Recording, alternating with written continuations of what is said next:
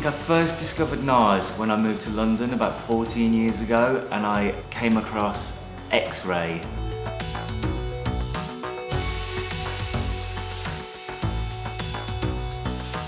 If I were to describe NARS in 3 words, it would be makeup, artist, palette. Because for me, as a makeup artist, it's the perfect palette of makeup for me to use.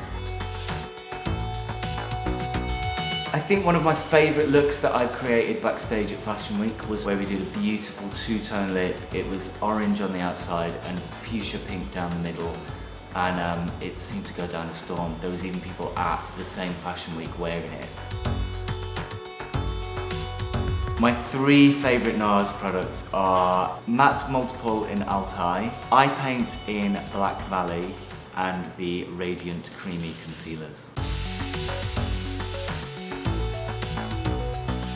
My sources of inspiration are anything and everything, from art to music to film to nature. Pretty much I'll find inspiration in most things.